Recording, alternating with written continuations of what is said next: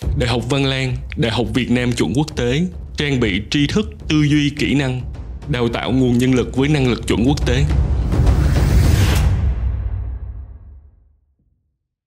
Thú thật là tôi không cảm nhận được một cái định hướng của tuổi trẻ nó thật là rõ nét. Cái chăm học thì tôi có thể thấy, cái hăng hái tôi có thể thấy, nhưng mà xác định mình muốn làm cái gì, muốn thành cái gì.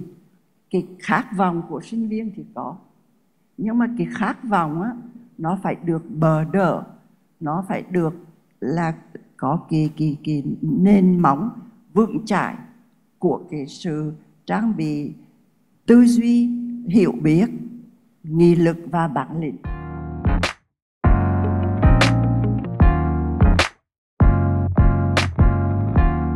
Xin chào quý vị đại biểu và xin chào toàn bộ sinh viên trường Văn Lang chúng ta sẽ bắt đầu với buổi tọa đàm với cái phần đầu tiên. Trước khi nói cái chuyện là giáo dục đại học cần phải chuyển mình như thế nào để đáp ứng những cái sự thay đổi của tương lai á, thì có lẽ chúng ta nên bắt đầu tìm hiểu là những gì đang diễn ra, những cái sự thay đổi nào nó đang tồn tại và đang được đẩy mạnh. Thì đó là cái cách chúng ta sẽ bắt đầu buổi tọa đàm ngày hôm nay.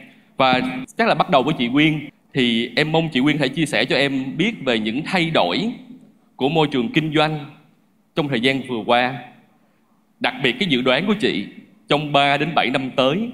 Và theo chị, cái sự thay đổi đó nó sẽ đòi hỏi những cái năng lực, kỹ năng, kiến thức và cách tiếp cận trong công việc như thế nào?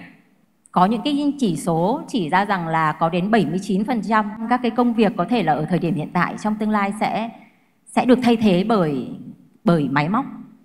Rồi là đến 65% các bạn học sinh mà có thể là gia nhập cái cấp tiểu học ngày hôm nay ấy, thì trong tương lai sẽ làm những cái công việc mà ngày hôm nay nó chưa tồn tại.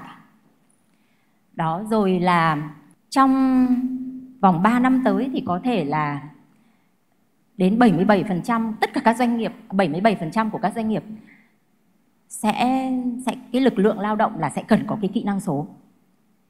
Thế thì để mà nói rằng là có lẽ là với cái sự thay đổi rất là nhanh và tiềm ẩn rất là nhiều bất ngờ, thì cái kỹ năng số trở nên là một cái yếu tố rất là quan trọng.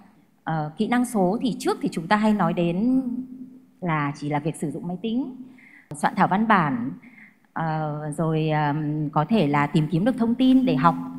Thế nhưng mà những cái kỹ năng số nâng cao mà có thể chúng ta cần phải nghĩ đến đó là social media, đúng không ạ? Truyền thông mạng xã hội, đó là digital marketing, đó là trí tuệ nhân tạo, đó là khoa học máy tính, khoa học dữ liệu và an toàn bảo mật. Thì đó sẽ là những cái thay đổi mà chúng tôi nhận thấy là chắc các bạn sinh viên và các thầy cô làm sao phải nghĩ đến chuyện là chúng ta phải xây dựng được cho mình cái lộ trình nắm bắt và phải rất là nhanh. Đó. Em cảm ơn chị Quyên. Đó là cái góc nhìn từ một người làm ở một cái tập đoàn toàn cầu. Nhưng mà em muốn quay lại một cái doanh nghiệp, một cái góc nhìn từ một doanh nghiệp Việt Nam, một doanh nghiệp nội địa lớn và không phải đang làm trong lĩnh vực công nghệ. Thì em muốn hỏi chị Liên á, thì so với cái cảm nhận của chị Quyên á, thì chị Liên nghĩ như thế nào về sự thay đổi của môi trường kinh doanh trong vài năm vừa rồi và trong thời gian sắp tới? Và ở cái góc nhìn từ phía của chị á, thì chị có nhận định gì khác với chị Quyên hay không? Từ lúc tôi bước vào trường đến giờ thì tôi cảm thấy là có phần rất là xúc động khi thấy cái sự đầu tư chuẩn chỉnh của trường Văn Lang. Và đặc biệt rằng là ngồi ở dưới để nghe anh Cao Trí nói về những gì Văn Lang đã và đang mong muốn làm trong tương lai, với những cái keywords mà nó rất là cùng với cái triết lý của cuộc sống của tôi. Thì tôi lại càng thấy có cái sự kết nối rất là mạnh mẽ đối với trường Văn Lang, mặc dù đây là lần đầu tiên đến thăm và nói chuyện với Văn Lang. Một trong những cái từ mà anh Trí nói về trường đại học Văn Lang là một trường đại học của sự tử tế, đào tạo những con người tử tế và có trách nhiệm tạo ra những cái positive impact, có thể tạo ra những tác động tích cực của xã hội. Giá trị mà triết lý của bản thân tôi đối với cuộc đời mà tôi tự chọn cho mình, rằng là tôi mong muốn creating cái positive impact đối với những người xung quanh mà tôi có dịp được gặp. Thì đó là cái sự tương đồng mà tôi thấy trong những cái lý tưởng cũng như là triết lý mà Văn Lang đang mong muốn tạo ra. Thì quay lại cái câu hỏi của anh Hùng Võ về câu chuyện rằng là thế giới chúng ta đã thay đổi 3 năm, 7 năm vừa rồi và tương lai sẽ còn thay đổi nữa. Đặc biệt là 2 năm, 3 năm Covid vừa rồi, chúng ta mới thấy được rằng là nếu mà chúng ta không thực sự tạo cho mình một cái sự sẵn sàng để hướng đến sự thay đổi thì chúng ta sẽ rất là dễ lung lay hoặc là cây có thể gãy trong lúc bão dông. Thì ở những cái con số mà chị Quyên đã chia sẻ rồi là rất là nhiều cái sự thay đổi về digital, về machine learning, về AI. Những cái điều đó là điều tất yếu khi chúng ta đi đến một cái thế giới của chuyển đổi số và công nghệ. Bản thân tôi từ trước đây thì tôi lại làm công ty nước ngoài ở công ty PepsiCo, và bây giờ thì tôi đang là thành viên hội đồng quản trị của công ty P&J là vàng bạc đá quý Phú Nhuận. Một công ty như Hùng Võ nói là một công ty trong nước và đang thực sự chuyển mình trong thời gian vừa qua, mà cũng không phải là công ty công nghệ. Thì thực tế mà nói rằng là cái sự thay đổi tôi phải gọi là chóng mặt.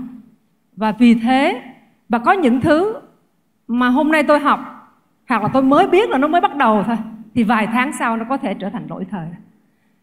Thì cái sự này nó không phải chỉ là 2-3 năm vừa rồi đâu quý vị và các bạn, mà từ cái thời tôi làm ở phía bên tôi làm marketing head của Century PepsiCo Việt Nam, tôi là người nói với các em rằng là các em ơi, những cuộc họp đó cho chị đi họp với, để chị được học những gì đang xảy ra ở trên thị trường.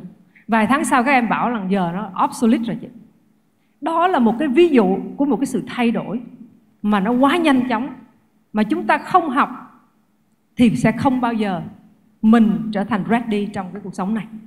Thì với cái sự thay đổi đó, tại 3 năm vừa rồi, tôi chia sẻ rằng là tại P&J chúng tôi luôn luôn có một kế hoạch, và đặc biệt những công ty lớn luôn luôn có kế hoạch. Nhưng mà cái kế hoạch đó thay đổi rất nhanh chóng vì cái sự thay đổi của môi trường và xã hội. Với Covid có những cái kế hoạch chúng ta thay đổi theo tháng, theo tuần, và đó là cái sự tất yếu mà chúng ta không thể nói rằng ok, kế hoạch chúng ta như thế rồi chúng ta cứ vậy mà đi, không thể nào được. Cho nên rằng là sự thay đổi tôi không cần phải nói nhiều, tất cả chúng ta ở đây đều đã hiểu được rằng là cái sự chóng mặt, dùng từ chóng mặt, cực kỳ nhanh chóng biến đổi. Và có những thứ chúng ta học nữa, một thời gian sau lỗi thời absolute, chúng ta lại tiếp tục học những cái mới. Và đó là cái mà tôi nghĩ rằng là những cái người nhân sự, dù đó là công ty ở Việt Nam hay là Microsoft nước ngoài, thì chúng tôi đều mong muốn có một cái sự cởi mở, đúng không? Một sự nhìn nhận cởi mở những cái thông tin nó đang đến với chúng ta. Chúng ta học được những gì? Học, cởi mở, học và áp dụng. Áp dụng những cái điều chúng ta học đó vào như thế nào một cách nhanh chóng và hiệu quả. Ở đây cái từ mà tôi muốn nói đó là sự cởi mở, áp dụng học một cách nhanh chóng và hiệu quả. Đó, thì đó là cái điều mà 3 hay 5, 7 năm nữa đó, mà câu hỏi của anh Hùng Võ, thì thực ra mà nói không ai có thể định được tương lai trong cái thế giới VUCA này. Nhưng mà cái điều tôi muốn nhấn mạnh ở đây rằng là chúng ta luôn luôn phải cố gắng để làm chúng ta sẵn sàng, để mà dù gió, dù bão hay là dông, thì cái gốc của chúng ta khi đủ mạnh thì sẽ đi qua được 5 tháng. Cảm ơn chị Liên, nhưng mà em vẫn muốn đào thật là sâu cái trường hợp của P&J, một cái doanh nghiệp nội địa trong cái ngành không phải là công nghệ. Thì chị có thể chia sẻ cho em một cái ví dụ cụ thể được không? Cái sự thay đổi lớn nào đó đã diễn ra P&J trong 2-3 năm vừa rồi và trong vài năm tiếp theo mà đòi hỏi là cái đội ngũ cần phải học một cái kỹ năng mới hay một cái kiến thức mới hay một cái tư duy mới được không? Tư duy thì tôi có nói rồi, đúng không ạ? Tư duy là ở tại P&J chúng tôi luôn luôn nói rằng là chúng ta là những người học nữa và học mãi. Học từ chủ tịch hội đồng quản trị cho đến những em ở dưới. Đó là một cái văn hóa, đó là tư duy của học hỏi. Luôn luôn học hỏi ở những điều mới mẻ ở ngoài thị trường, luôn luôn cởi mở với những cái kiến thức mới, không đóng kín những gì chúng ta đã biết được. Ngay cả chủ tịch hay những người rất là cao, lãnh đạo ở tại công ty, các anh chị đều rất cởi mở. Mọi người đều có thể nói quan điểm của mình. Và cái sự cởi mở đó từ các anh chị lãnh đạo đã tạo ra một cái văn hóa của sự chia sẻ, của sự ghi nhận, của sự gọi là một cái kiến thức mà được challenge lẫn nhau và được chia sẻ và để được tốt hơn. Thì cái chính ở đây rằng là cái gì? Chúng tôi luôn luôn mong muốn một cái tư duy rằng là mọi điều chúng ta challenge lẫn nhau, đó là hướng tới một cái tư duy chúng ta phải tốt hơn mỗi ngày. Đó là một cái tư duy học nữa, học mãi để tốt hơn mỗi ngày, để có thể đáp ứng những cái thay đổi vô cùng nhanh chóng của xã hội. Đó là phần tư duy. Và cũng vì như vậy mà những kiến thức nền tảng từ technology, đúng không? Chuyển đổi số. P&J là những công ty về local nhưng tập trung về chuyển đổi số rất là sớm và chấp nhận đầu tư. Đó thì đó là chuyển đổi số, đó là công nghệ, đó là những người làm từ những cái ngành nghề khác nhau. Và ở tại Văn Lang á, thì chúng ta nói một câu rất là hay mà tôi nghe rằng là đặt người học làm trung tâm. Thì ở tại P&J chúng tôi là một công ty retail, chúng tôi đặt khách hàng làm trung tâm. Vậy thì với cũng cùng một cái triết lý đó, thì tất cả những gì mà P&J làm, từ công nghệ đến vận hành cho đến những cái front line làm việc và tiếp xúc với khách hàng, hay là back office, hay là đi sâu hơn nữa là đến kho vận, thì cái tinh thần lấy khách hàng làm trung tâm đó, nó phải được chuyển đổi. Một cái người làm công nghệ thông tin phải hiểu được rằng là với triết lý lấy khách hàng làm trung tâm thì họ phải làm gì để cái hành trình của cái công việc mà khi khách hàng nhận được và interact với mình đó là tốt nhất. Với một cái người mà làm cung ứng hay là kế toán, họ phải hiểu được rằng là chúng tôi muốn control thì control như vậy, nhưng mà 3 bước, 4 bước control được rồi, hay là 2 bước, nhưng mà để làm cho cái hành trình đến với khách hàng nó dễ dàng hơn. Thì từ cái tư duy rằng là lấy khách hàng làm trung tâm, thì tất cả những cái thứ đó từ con người, không phải chỉ là những người ở front line mới lấy khách hàng làm trung tâm, mà ở tại P&J tất cả mọi người đều phải lấy và có một cái philosophy đấy, lấy khách hàng làm trung tâm. Thì đó là một cái ví dụ để mà chia sẻ với Hùng Võ, với tất cả quý vị ở đây rằng là từ cái tư duy đấy thì nó translated into cái action của công ty nó như thế nào. Vâng, em cảm ơn chị Liên. Nãy giờ mình đã nghe cái góc nhìn từ một doanh nghiệp quốc tế về lĩnh vực công nghệ, cũng đã nghe một cái góc nhìn từ một doanh nghiệp nội địa và trong cái lĩnh vực mà mình nghĩ là truyền thống nhưng cũng đang cố gắng chuyển đổi số công nghệ hóa. Thì con rất là muốn nghe cái góc nhìn từ cô Ninh, thì cô Ninh nhận xét như thế nào? Không biết các bạn có thấy rằng 2 cái năm chính yếu của Covid đó, nó đã làm bộc lộ cái chỗ yếu, cái societal weakness của các dịch vụ công ở các nước phát triển không? Tôi rất tò mò muốn đọc một cái sự so sánh về qua cái 2 năm đó. Như vậy cái tỷ lệ chết, những người chết so với người nhập viện, tỷ lệ người phải nhập viện vì quá nặng rồi vân vân, như thế nào giữa các nước phát triển. Rồi ở Việt Nam, từ câu chuyện thành công của ông phi công Anh cho đến cái là 4 tháng khủng khiếp ở thành phố Hồ Chí Minh, cái thất bại mà chúng ta đã phải rút một cái kinh nghiệm may phước là kịp thời. Ý tôi muốn nói là thử mở các báo, kể cả các báo trên mạng, tôi thấy chúng ta rất phấn khởi nhìn về phía trước, bỏ qua cái bài học cần phải rút ra. Mà cái bài học đó tôi nghĩ là cho toàn xã hội. Cho nên khi chúng ta nói về cái sự chuyển đổi thì chuyển đổi của trong xã hội qua cái câu chuyện Covid thì như thế nào? Tôi còn đùa là cái lúc lãnh đạo may phước là ý thức rằng không có con đường nào khác hơn là vaccine thì lúc đó là coi như là vaccine ngoại giao, vaccine tổng lực luôn. Từ nhà nước cho đến doanh nghiệp, cho đến cá nhân, cho đến mọi người tìm cách để sắn tay lên mà đưa vaccine về cho Việt Nam. Thành từ ý chúng nói tôi rất thấy là cái đó là đang là một cái khiếm khuyết của chúng ta. Chúng ta đương nhiên là phải lo để là khôi phục rồi ứng phó với cái biến đổi gọi là không ngừng của công nghệ, của biến đổi khí hậu. Nhưng mà cái bài học của Covid tôi nghĩ đừng nên để ngay vào ngăn kéo. Thoát rồi thôi, thở phào rồi thôi, cứ như thế bước đi theo. Thì tôi nghĩ đó sẽ là một cái sai lầm. Chúng ta phải đánh giá, phân tích, rút những cái bài học cần thiết về tất cả các mặt của 2 năm Covid đối với thế giới, kể cả xã hội phát triển và những nước đang phát triển như Việt Nam. Mà những cái bài học đó, những cái conversations đó, tôi nghĩ là phải kéo cả sinh viên tham gia cùng thầy cô và chuyên gia và các quan chức chứ. Thật ra qua cái Covid, chúng ta cũng nhìn nhận có những cái kỹ năng mà trước đó chúng ta thường là coi nhẹ. Trước đó chúng ta đã đâu có quan tâm đến sức khỏe tinh thần nhiều giống như vậy.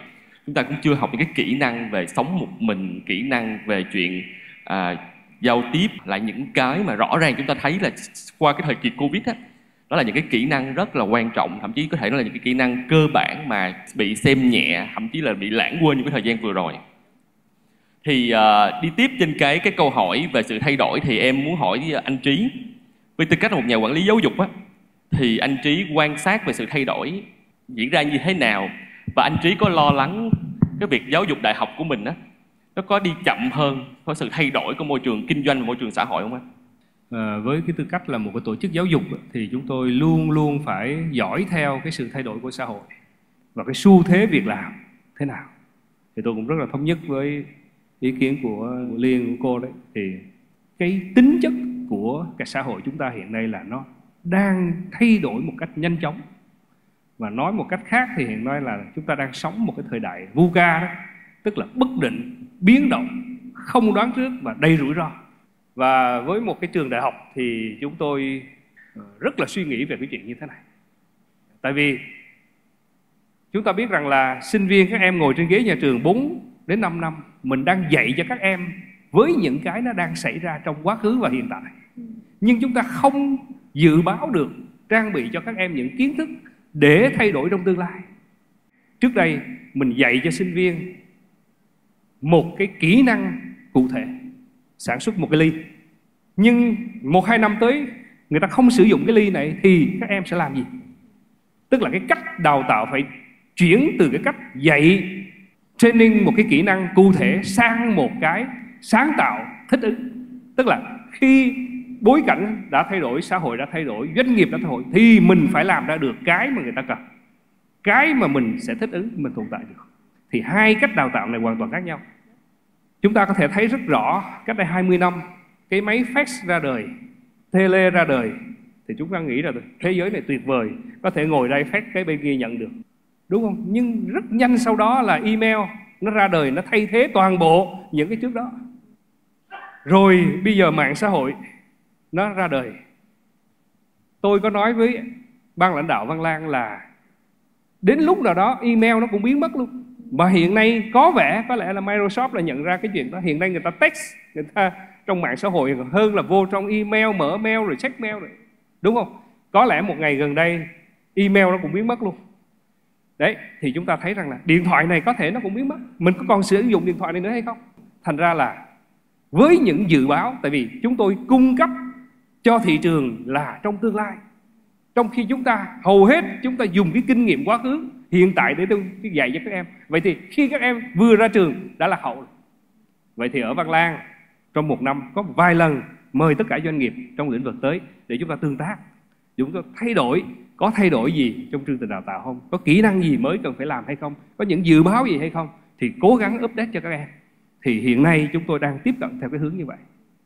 Em muốn hỏi sâu anh Trí hơn là ngoài cái kênh mà giao tiếp với doanh nghiệp á, thì còn có những cái kênh nào khác để mình có theo dõi được cái sự thay đổi của môi trường kinh doanh, môi trường xã hội không anh?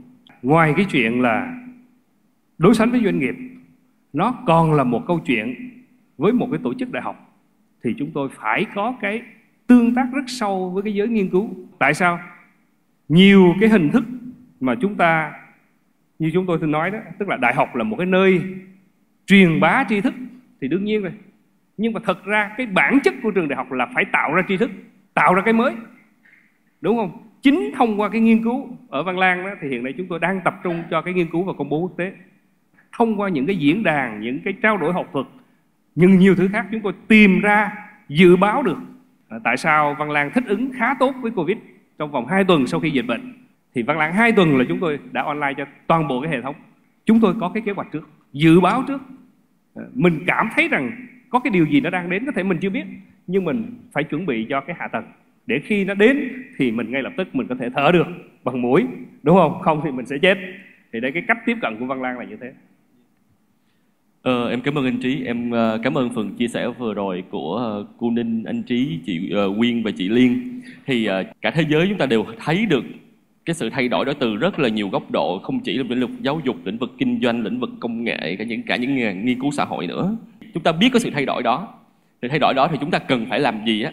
Thì một cái công ty nghiên cứu toàn cầu McKinsey họ có đưa ra một cái nghiên cứu về 5 cái nhóm kỹ năng cơ bản mà tất cả một người họ muốn bước vào một thị trường làm việc chuyên nghiệp á, họ cần phải quan tâm. Đó là nhóm kỹ năng về physical and manual skill, mình tạm gọi là, em tạm dịch là nhóm kỹ năng về gọi là lao động chân tay hay là kỹ thuật cơ bản đi. Rồi cái nhóm thứ hai là cái nhóm kỹ năng về basic cognitive skill, đó là nhóm kỹ năng về tư duy cơ bản. Rồi nhóm thứ ba là nhóm kỹ năng higher cognitive skill, đó là nhóm kỹ năng tư duy bậc cao hơn. Và nhóm kỹ năng thứ tư là nhóm kỹ năng của social và emotional skill, mình tạm dịch là nhóm kỹ năng về xã hội và quản lý cảm xúc. Và nhóm thứ năm là nhóm kỹ năng về công nghệ. Thì McKinsey họ đưa ra là với sự thay đổi như thế này á, thì có 3 cái nhóm kỹ năng họ chiếm một cái tỷ trọng quan trọng hơn rất nhiều. Đó là nhóm kỹ năng về tư duy bậc cao, nhóm kỹ năng về xã hội và cảm xúc, nhóm kỹ năng về công nghệ. Thì chắc là chúng ta sẽ bàn với nhau á, xem là tại sao nó quan trọng hơn và làm sao để chuẩn bị cho cái người học á, để có được cái sự trang bị phù hợp cho cái sự thay đổi tư duy đó. Thì chắc là cho phép con bắt đầu với cô Ninh. Con rất là muốn nghe ý kiến của cô á về hai cái nhóm kỹ năng, đó là nhóm kỹ năng về tư duy bậc cao và nhóm kỹ năng về xã hội và cảm xúc. Thì cô nhìn nhận như thế nào cô hả? Tôi nghĩ trong cái biển cả của kiến thức toàn cầu á, thì chìa khóa không thể làm sao biết là biết nhiều. Một bộ não, một con người dù có 24 tiếng đến 24 thì không giải quyết được về khối lượng. Cho nên rõ ràng thế giới kiến thức nó càng mở rộng thì cái mình phải thay đổi và trang bị cho con người và cho sinh viên ấy, là cái tôi gọi là khả năng giải mã. Khả năng giải mã là gì? Là phân biệt được cái gì là chính yếu, là then chốt cho cái việc mình đang muốn giải quyết, mình đang muốn tìm hiểu, và cái gì là thứ yếu. Chứ ôm hết á, hạt gạo thì chỉ có chết thôi.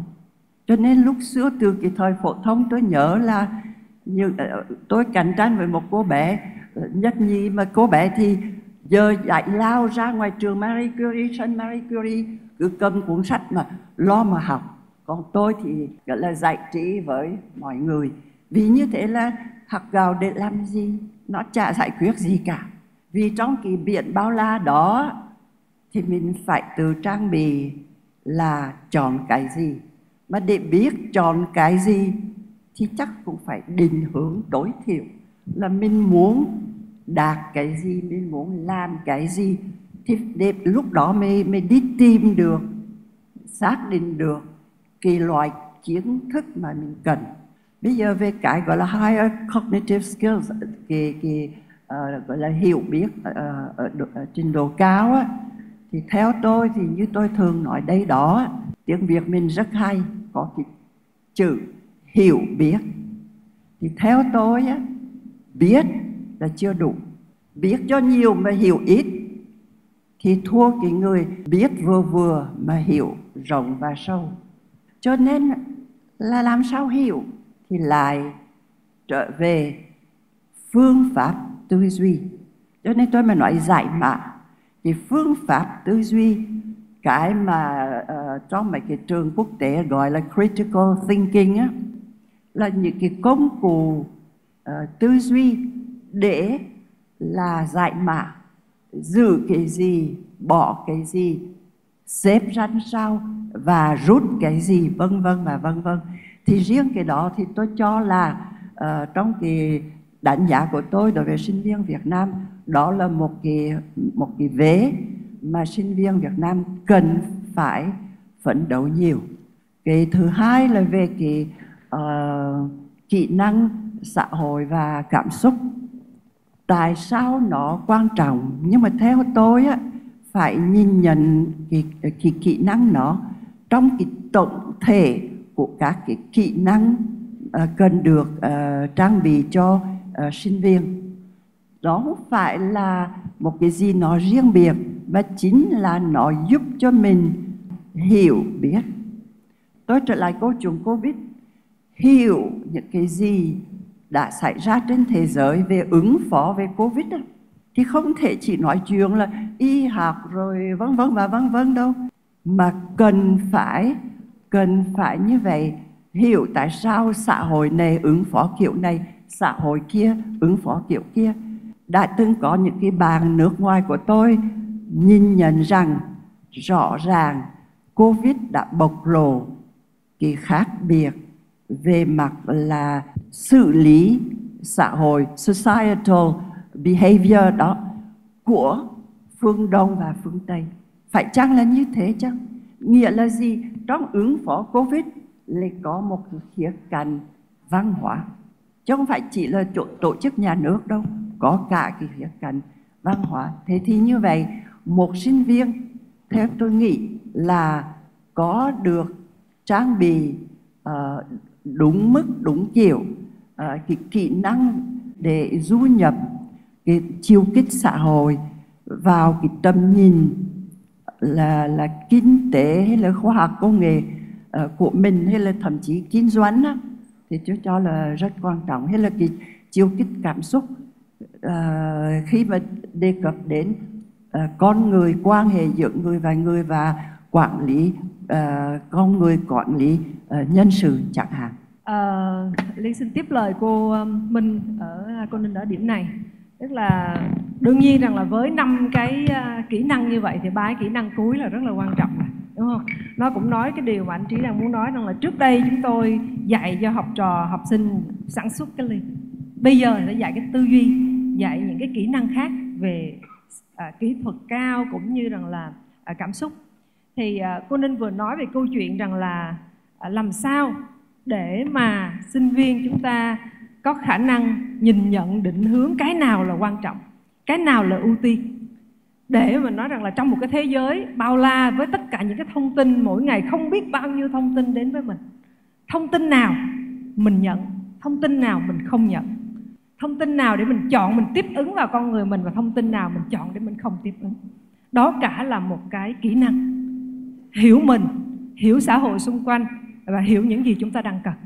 Thì cái này nó cũng nằm, nếu như mình nhìn thì mình thấy nó cũng nằm trong cái framework của trí tuệ cảm xúc, là emotional intelligence, đúng không? Nếu chúng ta chia ra 4 cái framework của 4 cái góc, một là self awareness, tức là chúng ta hiểu chúng ta đang làm gì, thì từ đó chúng ta có thể có được cái management, self management. Còn cái ô thứ 3 thì nói về câu chuyện rằng là social awareness, là chúng ta nhận biết được những gì đang xảy ra trên xã hội, ở ngoài xã hội và cộng đồng ngoài kia, thì chúng ta sẽ có khả năng relationship management. Thì đó là 4 cái ô mà nói về câu chuyện rằng là emotional intelligence. Chúng ta phải biết được chúng ta là ai, chúng ta mong muốn làm gì, chúng ta giỏi cái gì, chúng ta chưa giỏi cái gì, chúng ta mong muốn phát triển gì, để từ đó cái self management, cái sự quản trị bản thân nó sẽ tốt, và biết phát triển từ đâu. Từ đó mình có cái khả năng học hỏi gì, chọn gì để học tiếp theo. Và cái ô kia đó là ô của bên ngoài. Mà cái đó là đặc biệt trong cái thế giới VUCA mà chúng ta nhắc rất nhiều. Thì biết được ngoài kia gì đang xảy ra, những gì chúng ta cần nhận, những gì chúng ta sẽ cần phải học hỏi, thì từ đó mới có được cái khả năng để manage những cái relationship với bên ngoài, với lãnh đạo, cũng như với nhân viên, cũng như với những người xung quanh. Thì tôi nghĩ rằng là cái phần về emotional, cái trí tuệ cảm xúc của Hùng Võ, đó là một cái điều rất là quan trọng. Và đặc biệt hồi nãy Hùng có nói về câu chuyện rằng là trước Covid không ai dạy cho mình biết cái khả năng quản lý cảm xúc, những cái sức khỏe tinh thần, cũng như cái khả năng sống một mình nó như thế nào. Đó thì đối với tôi cái kỹ năng gọi là về emotional nó cực kỳ là quan trọng. Vâng, em cảm ơn chị Liên, em cảm ơn cô Ninh. Mình quay qua anh Trí đi. Em muốn hỏi anh Trí đào sâu về cái kỹ năng tư duy bậc cao, anh Trí, higher cognitive skill á. Đi tiếp cái ý của anh Trí nói là bây giờ trường Văn Lang không phải là chỉ là đào tạo ra làm một cái sản phẩm, mà cái tư duy để làm ra cái sản phẩm đó và phát triển cái sản phẩm đó. Thì em muốn biết á, cụ thể á, là mình tiếp cận nó như thế nào, và mình có cái gì để đo lường cái cái hiệu quả của nó hay không, để mình biết là sinh viên của mình ra khỏi trường thật sự không chỉ có không phải là một cái vocational training, mà mình đang thật sự dạy cho các bạn ấy một cái tư duy để các bạn ấy có thể tiếp cận công việc một cách nó có chiều sâu hơn, nó có nền tảng hơn, và bạn ấy có cơ hội để tạo ra những giá trị mới tốt hơn. Các quan điểm của các diễn giả thì tôi thấy nó cũng rất là đa dạng, và đúng là nó đang có những cái nhóm như thế. Nhưng mà đối với một cái tổ chức giáo dục đại học đó, thì chúng tôi quan tâm nhất là cái kỹ năng nghề nghiệp, mà nó có thể nằm trong cái nhóm kỹ năng là phức tạp, tư duy thức phức tạp. Tức là làm gì thì làm, các em cũng phải biết làm việc theo cái ngành nghề mình được đào tạo một cách tốt nhất. Mà ở Văn Lang chúng tôi hay nói vui, nhưng mà thật ra là cũng là một cái cách phấn đấu để làm. Tức là thường thì người ta nói là các trường đại học đào tạo ra đó là thầy không ra thầy mà thợ không ra thợ. Thì cái này là cái mà chúng tôi đau đấu, làm sao phải thay đổi cái tư duy này. Tức là ở sinh viên Văn Lang thì chúng tôi muốn rằng là làm là phải như thợ giỏi, mà nghĩ là phải như triết gia. Nói thì nó có vẻ cao siêu quá, nhưng thật sự là vậy. Tức là học là phải rất sâu, và phải được thực hành thực tập để làm thì như người thợ giỏi được, đúng không? Để nó giải quyết được cái bài toán là bây giờ có nhiều em sinh viên ra trường đó cái gì cũng biết, nhưng mà chỉ có một cái không biết là không biết làm việc, đúng không? Thì cái này rõ ràng là gì đó, lúc này có rất là nhiều thứ phải học. Và có lẽ đó, cái cách tiếp cận là gì? Thay vì cái gì cũng học, như nãy cô Ninh nói, nãy các bạn nói, thì bây giờ phải tìm cách cái gì đừng học, bỏ bớt đi.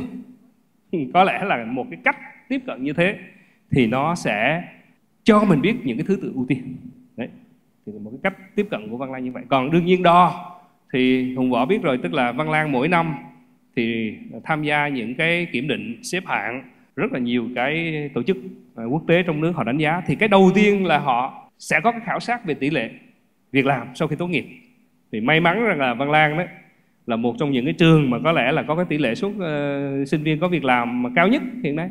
Tức là sau 3 tháng đến 6 tháng thì 96% các bạn có việc làm. Thậm chí có những ngành hot thì năm thứ 3 các bạn đã có việc làm, cuối năm thứ 3 có việc làm rồi, đúng không? Thì có lẽ có nhiều cái công cụ để đo, nhưng mà cái khảo sát, cái tiếp nhận, cái dung nạp, cái chấp thuận của thị trường lao động, của các doanh nghiệp vẫn là cái yếu tố quan trọng nhất. Vâng, em cảm ơn anh Trí. Thật ra nãy giờ chúng ta nói về môi trường đang thay đổi rất là lớn, về kinh doanh, xã hội. Từ cái sự thay đổi của môi trường đó nó dẫn tới là cái tỷ trọng những nhóm kỹ năng quan trọng nó cũng thay đổi, và cần được nhìn nhận lại khác đi, cần nhìn nhận một sự ưu tiên khác đi. Thì em muốn đi tiếp trong cái câu hỏi cuối cùng của cái phần đầu tiên á, đó là chắc là bắt đầu với chị Quyên đi. Em muốn hỏi chị Quyên là một cái bức tranh về cái nhu cầu và cái áp lực của chuyện mà reskilling và upskilling ở doanh nghiệp như thế nào. Và điều đó thì nó dẫn dắt đến cái chuyện mà em nghĩ là nó rất là consequence của cái việc mà đó là phải relearning á, tức là phải học lại. Thì em muốn nghe cái góc nhìn của chị Quyên là chuyện đó nó đang diễn ra như thế nào ở Microsoft, và nó đang diễn ra như thế nào ở những cái doanh nghiệp mà chị cũng có một cái sự tham khảo nhất định. Không biết là ở đây cũng có nhiều người mà quan tâm đến ngành công nghệ thông tin ấy, thì có biết là Microsoft cũng đã trải qua một cái cuộc chuyển mình, transformation một cách rất là mãnh liệt. Từ khi cái tổng giám đốc hiện giờ của Microsoft là ông Satya Nadella. Thế thì khi mà Satya lên làm tổng giám đốc của Microsoft ấy, thì lúc đó là Microsoft đang thực sự là cũng có thể nói là ông ấy lên làm tổng giám đốc dưới cái sức ép của cổ đông, và Microsoft cần phải thay đổi. Thế thì cái điều mà Satya làm được cho Microsoft ấy, ngoài cái chuyện là thay đổi về sản phẩm, chuyển thành từ một công ty phần mềm trở thành một công ty cung cấp nền tảng và dịch vụ điện toán đám mây.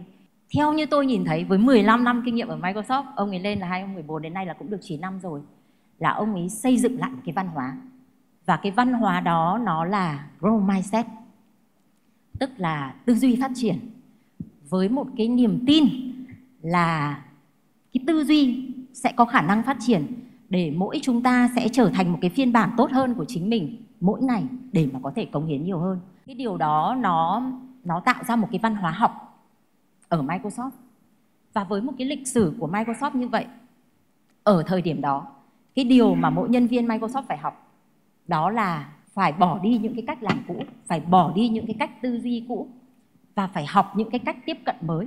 Có thể nói là cho đến tận bây giờ, mỗi nhân viên Microsoft mỗi đầu tháng sẽ có một danh sách các cái khóa học được thiết kế cho từng vị trí. Tất nhiên là kỹ thuật thì sẽ khác, các vị trí quản lý sẽ khác, nhân viên kinh doanh, nhân viên chăm sóc khách hàng sẽ khác. Và các bạn sẽ phải dành thời gian để học. Và trong Microsoft cho đến tận bây giờ, mỗi tháng chúng tôi sẽ có một ngày dành ra, và ban lãnh đạo là phải cam kết là không được họp để cho nhân viên dành thời gian để học. Và chúng tôi tổ chức những cái buổi để mà có thể chia sẻ kinh nghiệm, học hỏi lẫn nhau, chia sẻ về thành công và thất bại. Và không phải chỉ ở trong Microsoft Việt Nam, với các nước khác trong khu vực, thậm chí là có thể có những cái diễn đàn toàn cầu. Thế thì có thể nói rằng là thế giới chắc chắn là sẽ còn liên tục thay đổi. Và các bạn sinh viên cần hiểu rằng là mình sẽ luôn luôn học. Em muốn hỏi chị Quyên sâu hơn một chút á, là cái tỷ lệ trong cái chuyện learning á chị Quyên, ở Microsoft nó là cái phần mà reskilling nó nhiều hơn hay là upskilling nó nhiều hơn? Và có sự thay đổi nào trong thời gian vừa rồi không?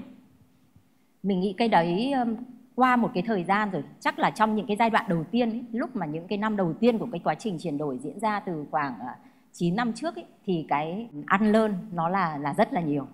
Đó, thế thì tuy nhiên và sau đó thì chúng tôi sẽ liên tục là phải upskilling.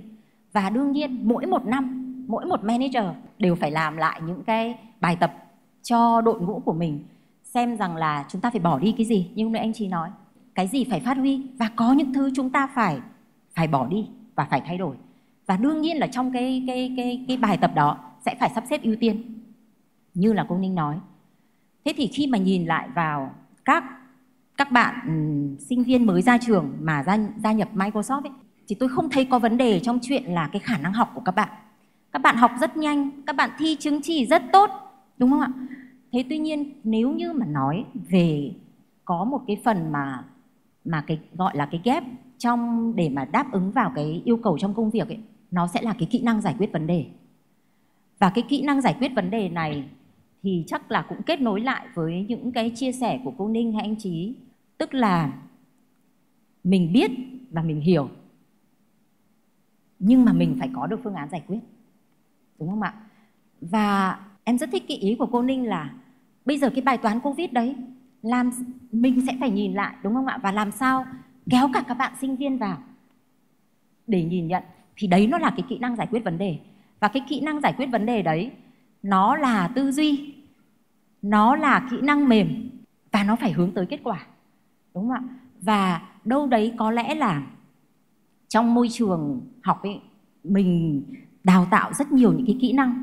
Tuy nhiên có lẽ là nên chăng là sẽ thêm nhiều những cái bài tập để giải quyết những cái bài toán cụ thể từ bé đến lớn, và hướng tới giải quyết những cái bài toán của xã hội, đúng không ạ? Không cần phải đúng, chúng ta cứ tập tư duy đi đã, để cho khi ra vào cái môi trường làm việc thì các bạn có thể hòa nhập nhanh hơn. Bởi vì với như Microsoft nhìn thấy, với các bạn sinh viên mới ra trường vào Microsoft có lẽ là cũng đã được lựa chọn rồi đấy. Tuy nhiên là nhiều khi cái việc đào tạo để các bạn có thể thực sự là có hiệu quả ấy, nó cũng phải mất đến 6 tháng. Em muốn hỏi sâu hơn một chút nữa, tại vì nãy chị Quyên có nhắc lại thời gian đầu là cái việc rất quan trọng đó là unlearn. Thì em muốn hỏi là trong cái unlearn đó ngoài thì mình có quan tâm với chuyện là dạy mindset không? Và cái cách Microsoft xây dựng một cái tư duy là để unlearn hay gọi là relearn thì như thế nào? Cái giai đoạn unlearn của Microsoft ấy, nó nhớ lại mình nghĩ là nó thực sự nó rất là khó khăn. Khi đó ấy, không phải chỉ ở Microsoft Việt Nam đâu, mà trên cả toàn thế giới. Microsoft đối mặt với cả một cái việc là nhân viên từ bỏ, và thậm chí cũng có cả là công ty phải sa thải, bởi vì rằng họ không theo kịp được với những cái đòi hỏi của việc unlearn, và họ không tin tưởng vào cái sự thay đổi nó có thể xảy ra. Nên tôi nghĩ cái việc unlearn đấy trong giai đoạn đó của Microsoft, thì Microsoft có rất nhiều những cái khóa đào tạo. Nó không phải chỉ là kỹ năng, nó không phải chỉ là về kỹ thuật. Tôi nhớ có một cái khóa đào tạo mà tôi là một manager được tham gia. Nó dạy cho người quản lý học cái cách là let go, học cái cách là chấp nhận cái sự thay đổi, học cái cách là đương đầu với cả một cái đội ngũ của mình có thể là đang có rất nhiều những cái không cảm thấy là thoải mái, chưa cảm thấy tự tin. Làm thế nào để giúp một cái đội ngũ vừa chuyển đổi nhưng mà lại vẫn phải đạt hướng tới kết quả, tức là vừa transform mà vừa phải perform. Đó, và khi đấy những cái người manager lúc đấy là được học để làm sao mình trở nên resilient và có cái kỹ năng để giúp cho nhân viên của mình. Và lúc đó là chúng tôi được học về coaching. Đó, bởi vì cái coaching nó sẽ là cần thiết để giúp các nhân viên trải qua cái giai đoạn thay đổi đó. Và tôi nghĩ là tập đoàn lớn như Microsoft ấy, thì họ có những cái công cụ, họ có quy trình và họ có thể làm mọi thứ rất là bài bản. Thế tuy nhiên tôi thấy là với mỗi cá nhân chúng ta cần phải có một cái kế hoạch cho riêng mình. Giống như cô Ninh nói lúc nãy là mình phải biết ưu tiên, mình phải biết là mình muốn gì, đúng không ạ? Cái đó cũng là cái mà tôi thấy rằng là nhiều khi với các bạn sinh viên Việt Nam, nhiều khi mình thiếu cái tính chủ động. Mình hay cứ đi theo số đông hoặc là mình đợi theo những cái chương trình của công ty.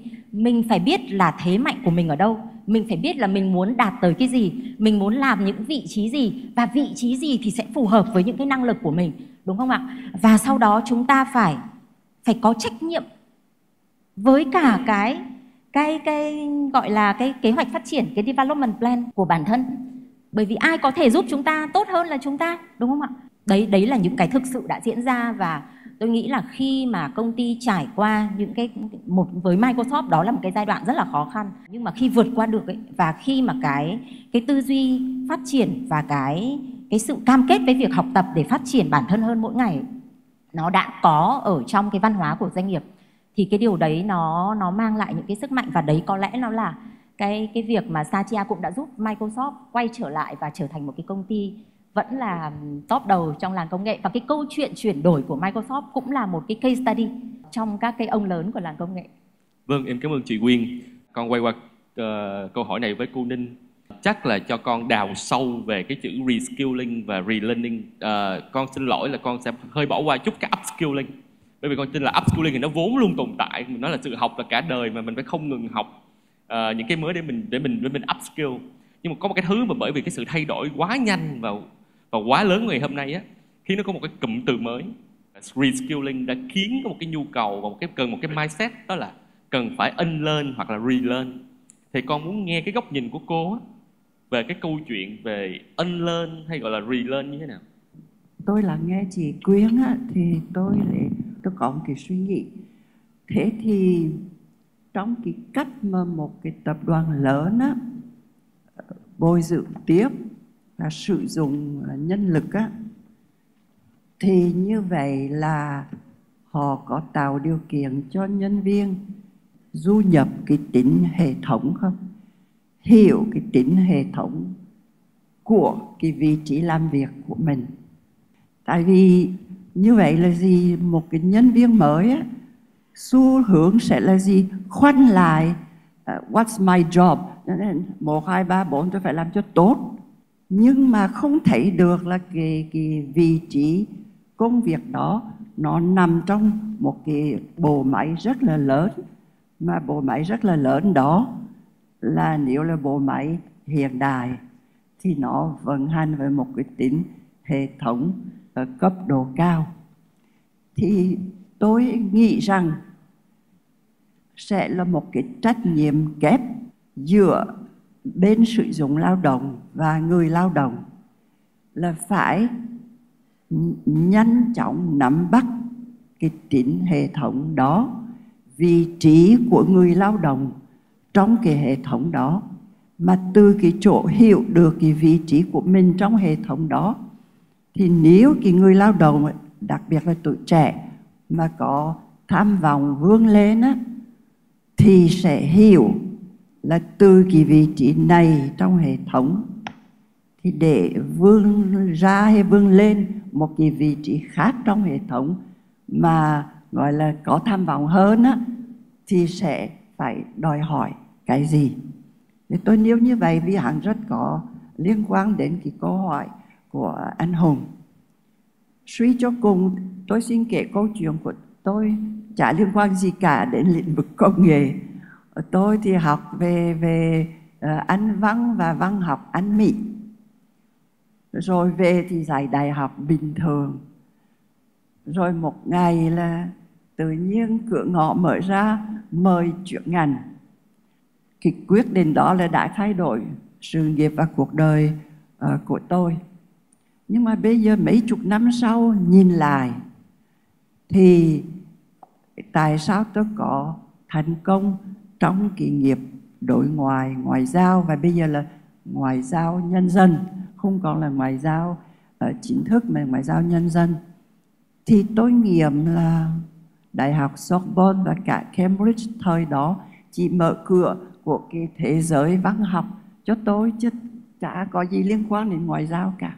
Nhưng mà cái gì đã tạo điều kiện để tôi có thể thích nghi rất nhanh với cái nghề mới, thì đó là tại vì phần nào đó nó liên quan đến cái social emotional skills. Thời tôi sinh viên ở Paris á, là cái phong trào phản chiến, phong trào giải phóng dân tộc trên thế giới nó sôi nổi kinh khủng. Mà tôi thì lại tham gia trong phong trào đó, tiếp thu được những cái cảm xúc, những cái suy nghĩ, những suy tư của sinh viên tất cả các quốc gia đang có mặt ở Paris thập niên 60.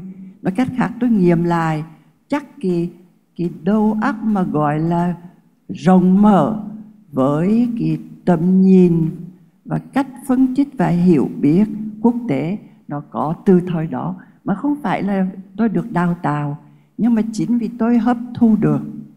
Thế thì quay trở lại nhà trường, ý tôi muốn nói ở đây là gì? Tôi nghe Đại học Văn Lang có một cái rất hay là rất nhiều hoạt động giao lưu các kiểu. Cái đó là vô cùng cần thiết.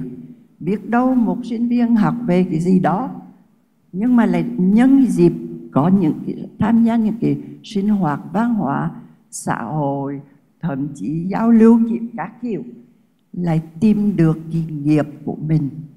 Ở đây tôi xin nói luôn, không phải cái mình học ở ghế lớp học sẽ là chắc chắn 100% là nghiệp của mình. Ý tôi muốn nói là gì? Nhà trường chủ yếu là cung cấp cho các bạn một cái công cụ tư duy kiến thức và một cái công cụ về hành vi xã hội.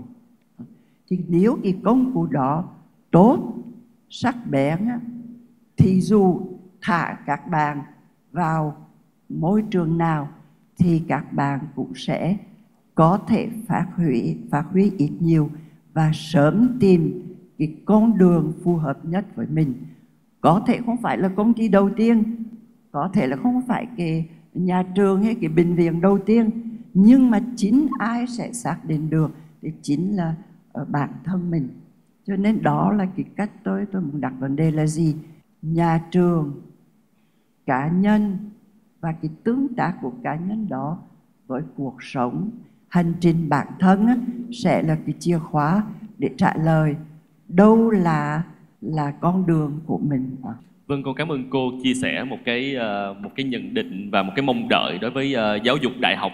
Thì con nhân tiện quay qua anh Trí. Em cũng muốn nghe ý kiến của anh Trí về cái mong đợi của cô Ninh về cái chuyện là giáo dục đại học phải provide, phải cung cấp một cái công cụ, một cái phương pháp tư duy. Và ở Văn Lang mình đang làm điều đó ra sao?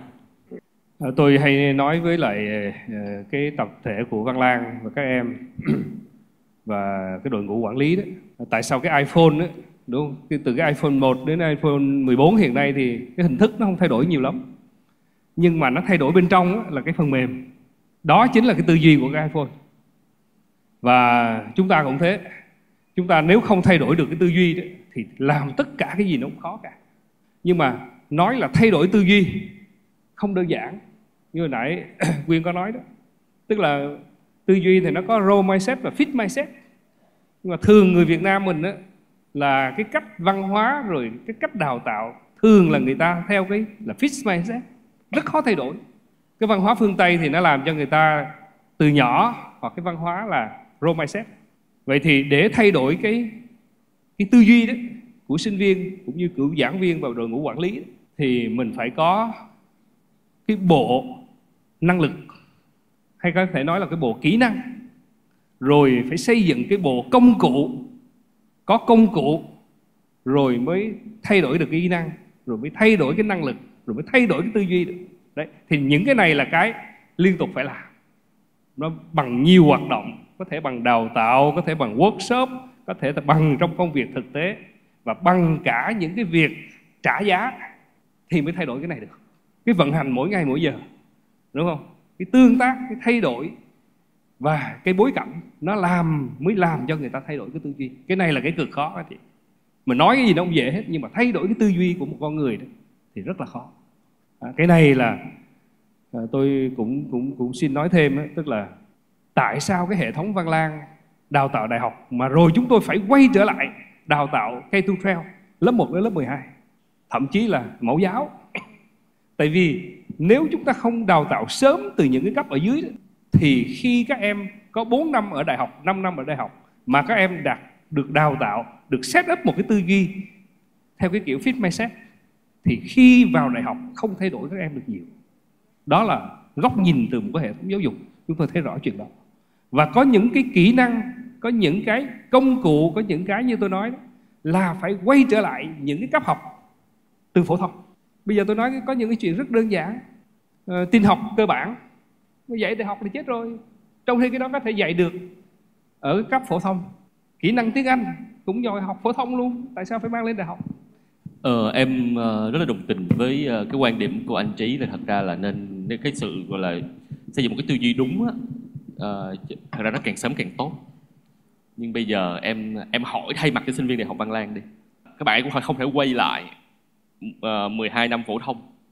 Thì nếu như vậy thì cái sự chuẩn bị về mặt tư duy cho các bạn sinh viên Văn Lang ở cái năm nhất, năm 2 của trường mình như thế nào? Chúng tôi có thành lập một số cái trung tâm, trong đó có cái trung tâm là hỗ trợ đào tạo năng lực cho sinh viên với các cách tiếp cận của các công ty nước ngoài hoặc là những công ty trong nước mà phát triển theo cái mô hình nước ngoài. Tức là đào tạo cho các em rất nhiều cái kỹ năng mềm, kỹ năng giải quyết vấn đề, kỹ năng sống, kỹ năng rất nhiều thứ để các em có thể thích ứng được. Mấy cái này mình phải chia nhỏ ra thành những cái khóa lồng ghép vào. Ở Văn Lang một năm nó có khoảng hơn 700 cái sự kiện, trong đó có văn hóa, xã hội, vui chơi, thi, rất nhiều thứ. Thì thông qua những cái hoạt động đó để mình training cho các em những cái kỹ năng mà các em còn thiếu. Đáng lẽ các em đã được trang bị, thì bây giờ mình phải thông qua những cái hoạt động này để mình bổ sung vào. Và với cái thực tiễn như vậy thì các em sẽ tiếp thu rất nhanh. Em cảm ơn anh Trí. Chúng ta vừa mới đi qua một cái phần thảo luận cơ bản về cái sự thay đổi của môi trường kinh doanh, môi trường xã hội. Từ đó cần cái sự quan tâm khác đi về những cái kỹ năng, về năng lực, và đặc biệt là mình có quan tâm đến một cái từ gọi là unlearn hoặc là relearn. Thì em muốn đi tiếp qua phần thứ hai, cái phần chúng ta sẽ cùng thử trao đổi với nhau xem là vậy sinh viên Việt Nam của chúng ta đang sẵn sàng như thế nào cho cái sự thay đổi đó. Thì chắc là để em bắt đầu với cái câu hỏi đầu tiên của phần thứ hai á, là theo một cái nghiên cứu của UNESCO thì họ nghiên cứu ra là thật ra họ chỉ đưa ra 2025 thôi. Tại vì đúng như là cái từ mà chúng ta nói là bây giờ thế giới nó thay đổi quá nhanh, không ai dám ra một cái dự đoán 10 năm, 20 năm. Bây giờ dự đoán họ chỉ dám dự đoán trong vòng 5 năm thôi. Thì ở 2025 á, thì UNESCO họ đưa ra một cái nhận định là nó có 8 cái năng lực quan trọng để cho một cái người lao động họ có thể thích nghi và họ có thể bắt kịp trong cái dòng chảy công việc. Cái 8 cái năng lực đó là cái năng lực về phân tích và tổng hợp, cái năng lực về sáng tạo, cái năng lực về hợp tác, cái năng lực về tự định hướng, cái năng lực về thích nghi, cái năng lực làm chủ cảm xúc, cái năng lực giao tiếp hiệu quả và thấu cảm, và cái cuối cùng là cái năng lực gọi là cơ bản hay là sinh tồn về cái chuyện làm chủ công nghệ số. Em muốn đặt câu hỏi là theo nhận định của các khách mời ở đây là sinh viên Việt Nam chúng ta đang ở đâu trên 8 cái năng lực quan trọng này? Và chắc là cho con xin phép bắt đầu với cô Ninh. Con muốn hỏi cô là cô nhìn nhận như thế nào về khả năng của các bạn trong 8 cái nhóm năng lực này? Tôi bắt đầu bằng hai cái mà tôi cho là sinh viên Việt Nam có lẽ là yếu hơn. Đó là cái phân tích và tổng hợp, và thứ hai là cái tự định hướng. Mà hai cái đó thì hằng lề gắn với nhau. Thì như tôi có nói là biết là để hiểu, mà hiểu được thì lúc bây giờ mà phân tích và tổng hợp là phải giải mã thì mới chẩn đoán, mà chẩn đoán được thì mới tự định hướng. Riêng cái này thì tôi nghĩ là nếu so sinh viên Việt Nam với sinh viên quốc tế và đặc biệt sinh viên các nước phát triển thì do cái quá trình từ mẫu giáo trở lên nó khác. Thành thử tôi nghĩ sinh viên Việt Nam còn phải được tạo điều kiện nhiều hơn nữa và bồi dưỡng đúng mức hơn nữa ở các trường từ mẫu giáo trở lên. Còn theo tôi có lẽ hứa hẹn nhiều hơn thì đó là cái sáng tạo. Trên thực tế dù có thể học ở những trường khác nhau mà chúng có thể được đánh giá khác nhau, nhưng mà không phải là lúc ra trường là không có thanh niên Việt Nam là thành công. Tối hôm qua tôi mới thử xem lại Nguyễn Hà Đông của Flappy Bird thì cậu ta cũng chỉ học trường Đại học Bách khoa Hà Nội thôi, chứ cũng phải trường quốc tế nào cả. Cho nên ý tôi muốn nói là gọi là bung ra để sáng tạo bước đầu. Tôi thận trọng tôi này, để sáng tạo bước đầu, vì sáng tạo thì cũng là một hành trình. Nhưng mà để sáng tạo bước đầu thì tôi nghĩ thanh niên sinh viên Việt Nam không phải là không có cái tiềm năng và khả năng đó. Và cái thứ ba mà tôi thấy cũng sinh viên Việt Nam cũng là khá thì là cái khả năng cơ bản về làm chủ công nghệ. Tôi nghĩ nếu với điều kiện tối thiểu thì sinh viên Việt Nam cũng có thể sánh với sinh viên các nước khác. Chắc là để cho mọi người rõ thêm thông tin đó, thật ra là cô Ninh có cho thang điểm A, B, C, D, E. Thì A là mức cao nhất, E là mức thấp nhất. Thì cô cho hai cái kỹ năng là hai cái năng lực phân tích tổng hợp và năng lực tự định hướng ở mức D, và cái nhóm năng lực về hợp tác và khả năng giao tiếp hiệu quả và thấu cảm ở mức C. Còn những mục còn lại là mức B. Thì thật ra con có thể cảm nhận được như vậy là cô có hoang mang về cách giới trẻ Việt Nam bước vào tương lai, đúng không cô? Bởi một thế giới thay đổi nhanh như vậy, có rất nhiều sự hỗn loạn như vậy, nhưng mà cái khả năng phân tích tổng hợp và tự định hướng thì cô đang nhìn nhận rất thấp.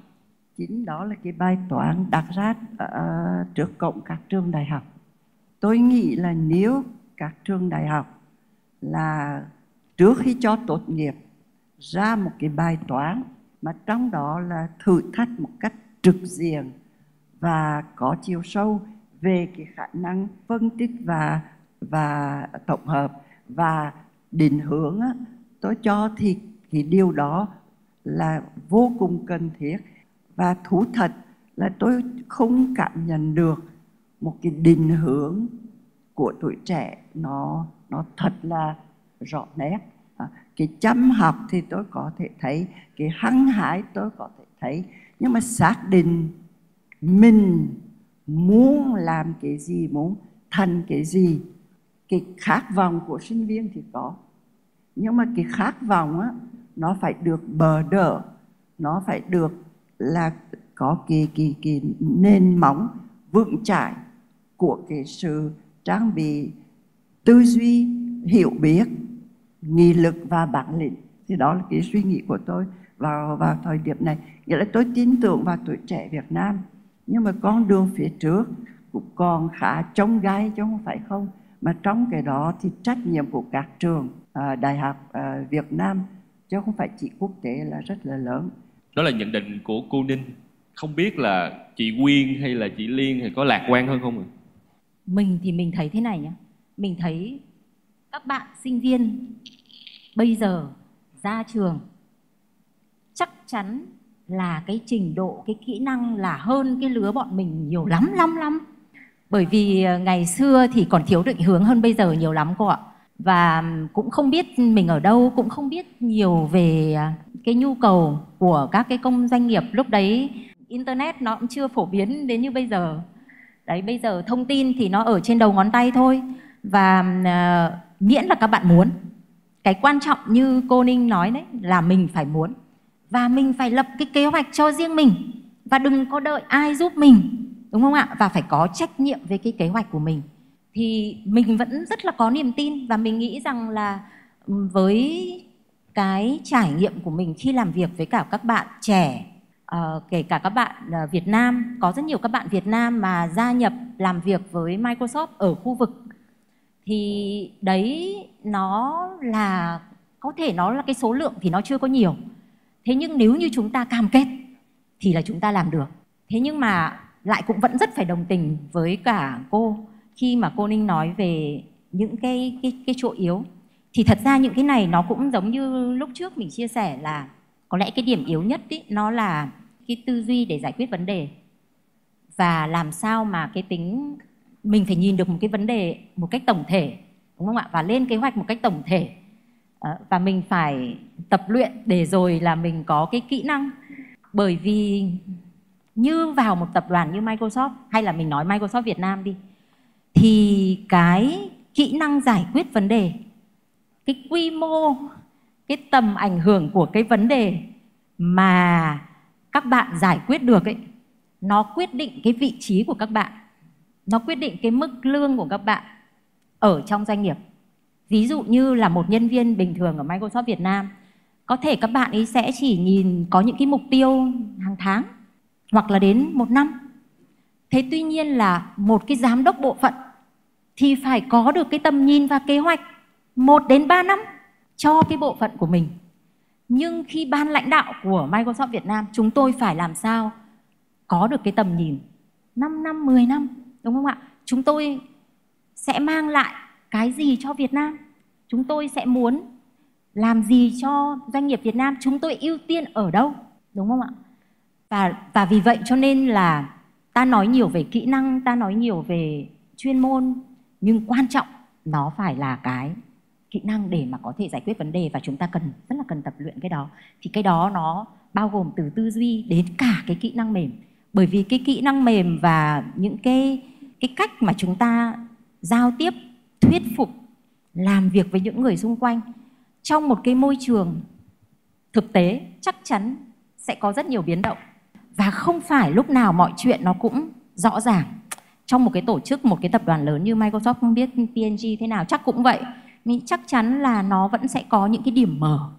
Và mình phải tìm cách giải quyết vấn đề, vượt qua tất cả những cái yếu tố đó. Thì đấy là một cái kỹ năng không nhất thiết các bạn phải có ngay từ ngày đầu. Nhưng mà càng sẵn sàng càng tốt, để rồi mình sẽ hòa nhập vào cái môi trường việc làm và thành công được trong công việc của mình. Cảm ơn chị Quyên. Chị Liên thì sao ạ? Liên thì có một cái quan điểm hơi khác tí xíu, rằng là thời nào đi chăng nữa thì trong vườn hoa cũng sẽ có những cái vườn hoa đẹp và những bông hoa đẹp. Hoặc trong một vườn cây thì sẽ có những cây cho ra trái rất nhiều, nhưng mà có những cây hoài không ra trái. Vậy thì ở thời Liên hay chị Quyên, Liên nghĩ rằng là chắc chắn cái phần trăm mà hoa đẹp hoặc là cây đơm hoa kết trái nó nhiều thì cái phần trăm nó sẽ ít hơn. Và cái phần trăm á, mà cái điểm mà nó rất là thấp, mà theo đánh giá của cô Ninh á, là điểm D hoặc là điểm C đó, thì phần trăm đó hồi đó nó nhiều hơn. Thì Liên đang thấy có một cái sự dịch chuyển mà nó rất là positive, là ở chỗ rằng là nhiều cây đơm hoa kết trái hơn, nhiều bông hoa nở hương sắc hơn. Thì cái giá trị của education, giá trị của những trường đại học mà chúng ta đang mong muốn mang đến cho sinh viên là làm sao để cái khúc trên. Bởi vì Liên nghĩ rằng là ở thời nào cũng vậy, giáo sư, tiến sĩ của những cái thời trước họ là những người có những cái tư duy quá sức nổi bật và xuất chúng. Thì thời này nó cũng vậy. Thì bây giờ mình mong rằng là cái tỷ lệ ở khúc trên đấy nó sẽ phải nhiều hơn, sẽ mang nhiều cái tác động hơn cho xã hội. Thì đó là cái phần mà Liên chị suy nghĩ là như vậy. Vâng, em cảm ơn cô Đinh, em cảm ơn chị Liên, chị Quyên. Em chuẩn bị đi đến một câu hỏi rất là gây tranh cãi. Thật ra em thì không phải là người có chủ trương so sánh, nhưng mà em nghĩ là có một cái tâm lý của đám đông, họ đang có một vài cái nhận định. Và em muốn thay vì tránh né thì em muốn đi trực diện một cái vấn đề đó luôn. Thì bây giờ cho em hỏi một câu hỏi thực tế mà chắc là bắt đầu với anh Trí. Thì là một nhà quản lý đại học, thì anh nghĩ như thế nào về năng lực cạnh tranh của sinh viên Việt Nam với sinh viên tốt nghiệp từ các trường đại học quốc tế trên 8 cái nhóm năng lực cơ bản này?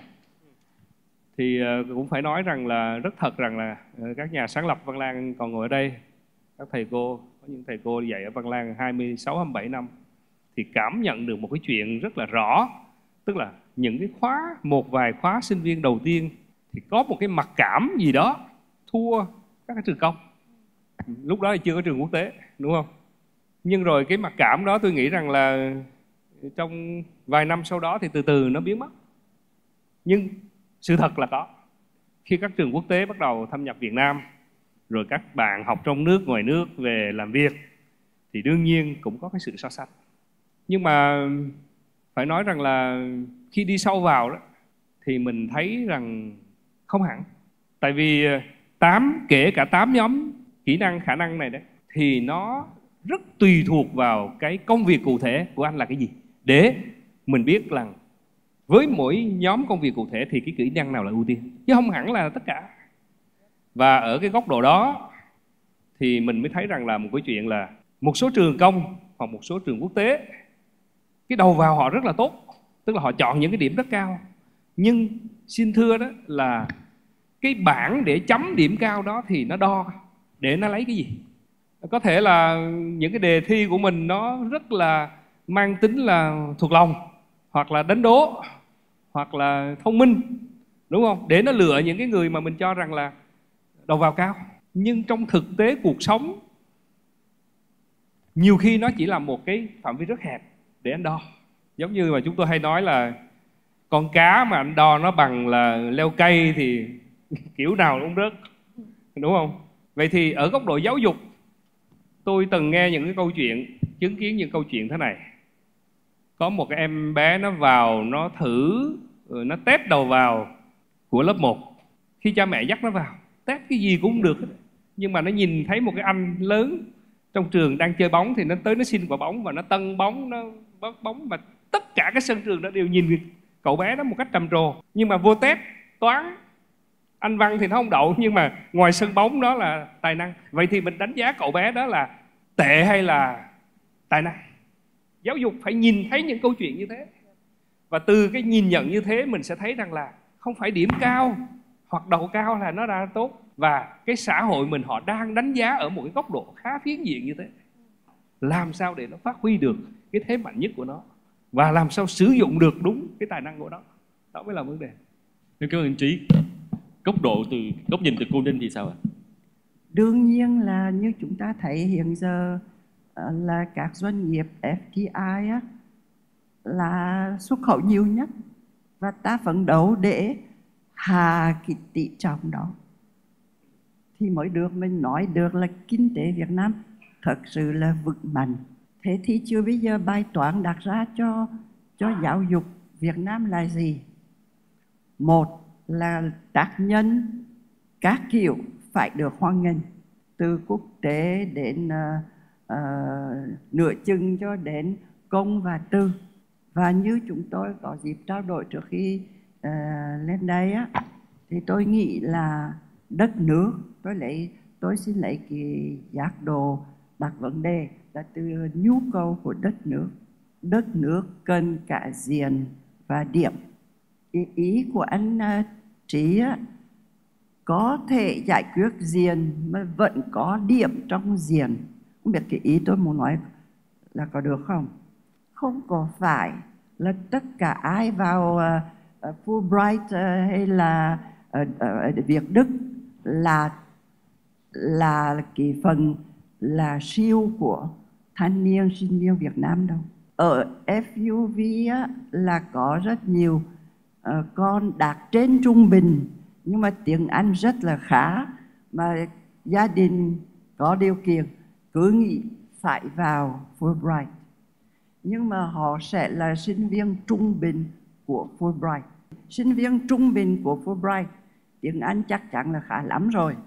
Nhưng mà trung bình theo cái nghĩa không có xuất sắc gì cả. Động lực không có, tham vọng vươn lên không rõ. chắc gì bằng là thủ khoa của Văn Lang. Cho nên đặt bài toán như vậy,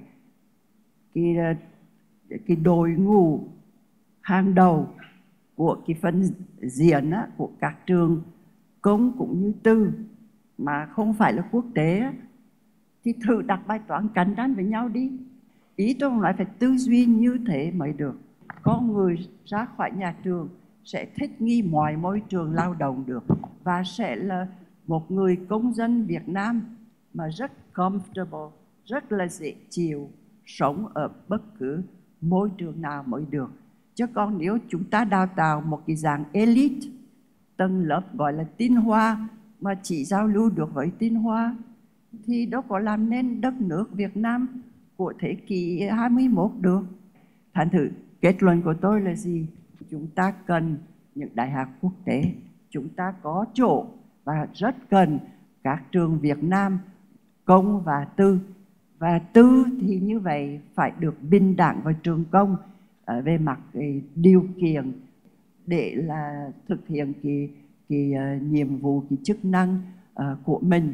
Là em chắc là ở đây em nghĩ là có cái cơ hội để anh Trí giải thích rõ hơn cái thông điệp của Văn Lang, thì cái chuyện là sau này là một chuẩn duy nhất, đó là chuẩn quốc tế. Thì tại sao Đại học Văn Lang lại chọn cái định hướng này? Và trong cái hành trình chuẩn quốc tế đó thì cái bản sắc văn hóa nó sẽ nằm ở đâu trong câu chuyện giáo dục của Đại học Văn Lang? Vì em lúc khi em nghe cái phần chia sẻ của anh Trí về cái hệ thống nhận diện thương hiệu mới, anh Trí, nếu dùng từ hệ thống nhận diện thương hiệu mới chắc cũng chưa đầy đủ hết cái ý nghĩa của cái sự chuyển mình của Văn Lang, mà em nghĩ là có lẽ mình nên gọi là một cái hệ thống nhận diện và bản sắc văn hóa mới của Văn Lang, thì nó mới thể hiện được cái khao khát, cái tầm nhìn và cái mong muốn chuyển đổi. Thì em rất là muốn mời anh Trí mình kết lại cái buổi tọa đàm ở đây với câu hỏi về chính bản thân trường. Cảm ơn anh Hùng Võ, cảm ơn quý vị. Thì thật ra đó thì tôi cũng muốn chia sẻ thêm một ý thế này. Đúng là lúc nãy có cái câu hỏi đặt tới vấn đề là đầu ra đầu vào của các trường công, trường tư rồi so sánh quốc tế đó. Thì thật ra cái quan điểm của chúng tôi vẫn là rất rõ là gì? Khi anh làm một cái đề thi, đặc biệt là một cái đề thi chung cho quốc gia, cả quốc gia đó, thì nhiều khi đó nó chỉ đo được một số cái năng lực. Nhưng mà cuộc đời đó thì chúng tôi hay nói rằng với em sinh viên là cái năng lực nhiều khi trong cuộc đời nó chỉ chiếm 10-20% cái thành công. Còn lại 70-80%, 90% nó đến từ cái thái độ. Nó đến từ cái thái độ. Thành ra đó nó sẽ có rất khác. Đầu vào các sinh viên học rất giỏi, thi vào rất tốt, ra tốt nghiệp thủ khoa. Nhưng mà cuộc đời thì nhiều khi không thành công là bởi vì các em thiếu cái thái độ, thiếu cái phẩm chất, mà cái đó nó được xây dựng trên cái nền tảng văn hóa. Cái này là không có gì gọi là nghi ngờ cả. Ở Văn Lang thì chúng tôi cũng rất chú trọng cái chuyện đó, tức là đào tạo cho các em cái phẩm chất đạo đức để trở thành một con người như thế nào. Cái này đôi khi nó còn quan trọng hơn cả đào tạo kiến thức. Và những cái nền giáo dục thành công thường thì người ta xây dựng trên cái này. Ở Văn Lang, nhiều cán bộ nhân viên, giảng viên ngồi ở đây biết là thay đổi rất nhiều thứ. Đôi khi anh em hỏi tôi, vậy thì cái gì không thay đổi? Thì đó là cái nền tảng văn hóa dân tộc. Đó là cái phẩm chất đạo đức của người Việt Nam không thay đổi, phát huy. Trên cái trục tất cả mọi thứ thay đổi thì phải có một cái cố định. Thì cái cố định đó chính là cái nền tảng văn hóa. Cái này nói thì rất dễ, nhưng để xây dựng được nó là cả một vấn đề. Tôi xin nói một cái thêm thôi, ở góc độ chuyên môn khoa học thôi. Thì vừa rồi đó tôi có nói các em, đặc biệt là cái khối UTF, là phải nghiên cứu lại cái bộ sách giáo khoa cái thời Trần Trọng Kim. Họ viết một cái bộ sách giáo khoa mà đến giờ phút này tôi đọc, tôi thấy rất là xúc động và tôi thấy quá sức là có giá trị. Người ta dạy cho trẻ em ứng xử với người lớn, ứng xử với từng cái đám ma ngoài đường, với tất cả người ta dạy hết. Để thấy rằng là cái chuyện đấy, cái người nhiều khi mình ở đây thì mình mỗi ngày mình nói mình sống trong cái văn hóa mình không để ý, nhưng mà những cái góc nhìn như giáo sư Tuấn ở nước ngoài thì họ thấy cái chuyện này rất rõ. Và nếu trong một cái tổ chức giáo dục mà mình không đề cao được cái chuyện này, mình không có chuyển hóa nó thành những cái chương trình đào tạo thông qua nhiều hình thức khác nhau, thì chắc chắn đó sẽ là một cái điều rất đáng tiếc. Văn Lang hiểu được chuyện đó, và Văn Lang cùng với đơn vị Interloca, có anh Sơn ngồi đây này, đơn vị hàng đầu Việt Nam về xây dựng cái branding và văn hóa, đang tiếp tục cùng với Văn Lang làm cái gói văn hóa Văn Lang. Và nói đến Văn Lang như lúc nãy tôi nói là hào khí Văn Lang, là văn hóa Văn Lang, đó là lịch sử truyền thống của dân tộc. Và khi tôi đi ra nước ngoài đó, tôi đi với các cái đoàn chính phủ thì các thủ tướng Việt Nam nói đây trường Văn Lang, tên Văn Lang là tên đầu tiên của nước Việt Nam. Thì mình thấy cái trách nhiệm của mình nó gắn với cái từ đó, chứ không đơn giản chỉ là một cái tên. Đấy, nói như thế để thấy rằng là đó là một cái sứ mạng. Nó cần rất nhiều cái thế hệ này qua thế hệ khác để làm được cái việc đó. Và cái ý thứ hai là tại sao chúng tôi đưa ra cái câu là chuẩn quốc tế. Các anh chị biết rằng là khác với một số lĩnh vực khác, giáo dục đại học cái độ mở nó rất lớn. Giáo dục đại học không thể tự mình làm được. Bản chất của nó từ đầu là tính đa dạng, tính khai phóng, tính học thuật, tính kết nối và rộng mở, không có giới hạn. Cái mô hình các anh chị biết là các cái mô hình mà trường đại học địa phương, đại học thường là không phát triển bởi vì nó không kết nối được với thế giới. Nhưng mà thế giới hiện nay thì các anh chị biết rồi, cái từ mà quốc tế thì ở Việt Nam mình lạm dụng khá nhiều, nhiều quốc tế cả. Thì Văn Lang muốn đưa ra một cái khái niệm trong quá trình mình hội nhập thì cái gì là chuẩn của quốc tế, thì mình muốn nhấn mạnh chuyện đó. Chuẩn quốc tế và phải đi vào những hệ thống xếp hạng, đánh giá xếp hạng kiểm định của quốc tế để họ công nhận mình. Cái này nhiều người nói rằng là tại sao chạy theo thành tích, không phải. Mà thế giới hiện nay phải có ai đó kiểm định, đánh giá mình là ai, mình thuộc top nào. Và từ đó mình mới có điều kiện để mình làm việc với họ. Và họ mới biết tên mình. Và khi đó Đại học Văn Lang, Đại học Việt Nam mới có tên trên bản đồ thế giới. Và từ đó mình hòa nhập sâu với họ, mình phát triển. Vâng, em cảm ơn anh Trí. Và chắc là cái phần trả lời của anh Trí nó cũng kết thúc cái buổi tọa đàm của chúng ta ngày hôm nay. Phải nói là đứng vai trò là host thì Hùng rất mong là chúng ta có được thêm 1 tiếng, 2 tiếng để trao đổi. Vì đây là những chủ đề rất rộng và cần rất là bàn bạc.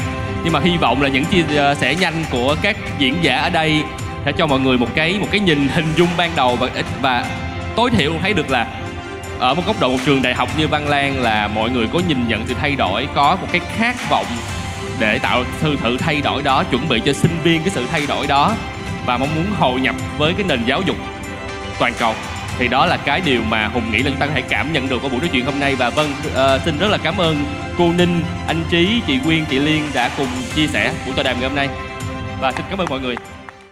Đại học Văn Lang, Đại học Việt Nam chuẩn quốc tế, trang bị tri thức, tư duy, kỹ năng, đào tạo nguồn nhân lực với năng lực chuẩn quốc tế.